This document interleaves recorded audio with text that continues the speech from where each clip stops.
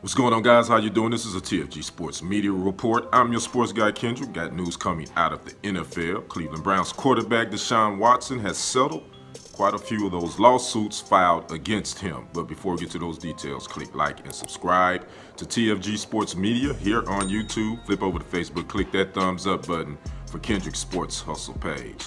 Cleveland Browns quarterback Deshaun Watson has settled all but 4 of the lawsuits filed against him. This is coming from attorney Tony Busby in a statement on Tuesday. Since March of 2021, 25 lawsuits have been filed against Watson alleging sexual assault and other inappropriate behavior during massage sessions. Of those 25, 1 was dropped by the plaintiff when the judge ruled her petition had to be amended with her name. The other 20, Busby said, have been settled.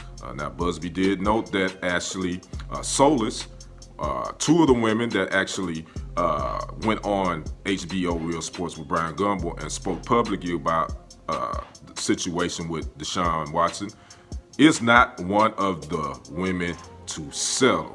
So, news coming out of Cleveland: Deshaun Watson, quarterback for the Browns, has settled 20 of the 24 lawsuits filed against him.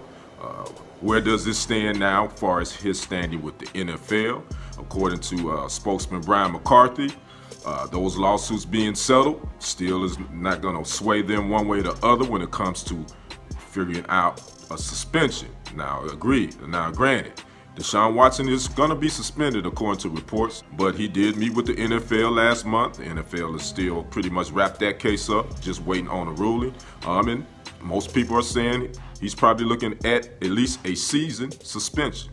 He had already set out the whole 2021 season, and did get paid. And it looks like he's probably going to be sitting out this season. Now, he will only count 1.1 million, only make that this season. So that would be the salary that he would lose.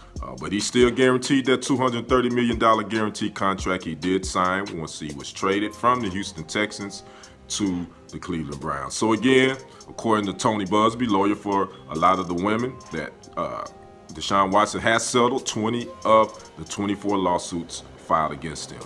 Drop a comment below and don't forget to subscribe if you haven't. This has been a TFG Sports Media Report. I'm your sports guy, Kendrick, and until next time, I'll see you on the other side. I'm out. Peace.